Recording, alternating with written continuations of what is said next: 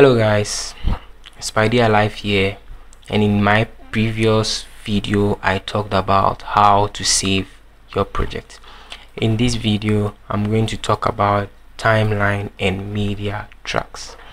This is your timeline where you work your project. Is what we call the timeline, and these ones on your left hand side are the tracks. You could see that this icon here shows that it's a video track, whilst this icon here shows that it's an audio track. Okay, you can create an audio track by pressing Ctrl Q on your keyboard to create an audio track, and you can create a video track by pressing Ctrl Shift Q on your keyboard to get a video track done. Okay, so in here you can right click outside here as well to also create either a video track or an audio track in here. So looking at this track, you can zoom in and zoom out of your timeline as well.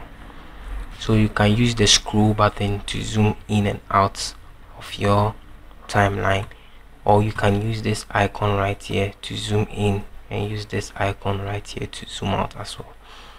And also, if you want these tracks to look smaller, you can double click on this scroll bar right here to make it smaller. You can double click on it to make it as the previous one as well. And also you can use this icon over here to make it much bigger, and you can also use this to also make it smaller and to your preferred size. So looking at this icon right here, you can see the mute icon in here, and you can see the solo in here. Actually, the difference between the mute and the solo is that with the mute icon, when you click on the mute, it shuts this track down. Anything in this track is not going to be visible for you to see. And when you click on the solo, it's only going to show what's in this track. Anything in this track is going to be visible, and the remaining tracks, there will be nothing in here. So that's the difference between the mute and the solo as well. And also you can hide this track by taking your mouse to the edge of the track and double clicking to push it in. Thus you've gotten it hidden.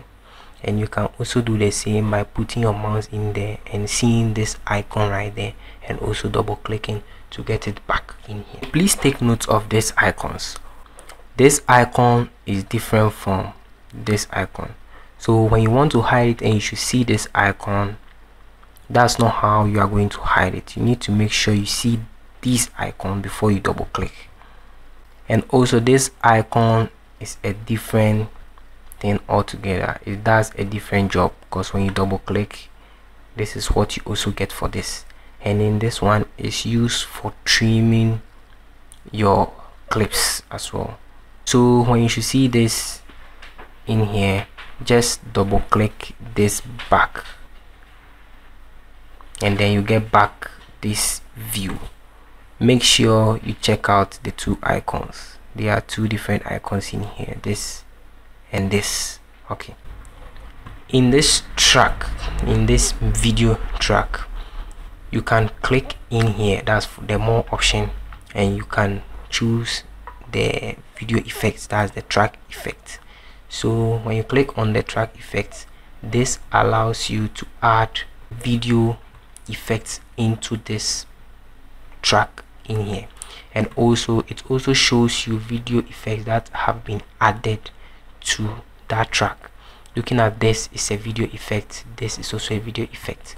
To get rid of the video effect, you come to this icon right here and you click on this to remove that effect. And there is another effect here as well. You can also get this off by also pressing this effect right here. And after that, there are no effects in this video track.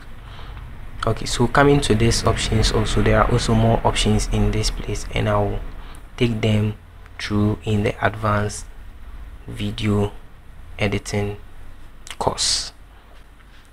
Okay, so you can see that there is another option here known as the edit visible button set. So when you click on this, you could see that it's only the mute and the solo that has been ticked. So it means the only icon you will see on this is going to be the mute, and this is the solo. Okay, so in order to add the track effects, you can also get this checked, and also your compositing mode, because I normally use the ones I just checked more often. So I click OK, and those icons are going to be on all video track. So you could see that the track effects is here, that's the video effects. So you can click this straight to get into the video effect. You can choose your effect in here, and then you apply it to that track. With this icon in here, it's better and faster than coming in here to click on that. And because we have made it visible in here, it's not going to be in this option anymore. So this will be the only options left.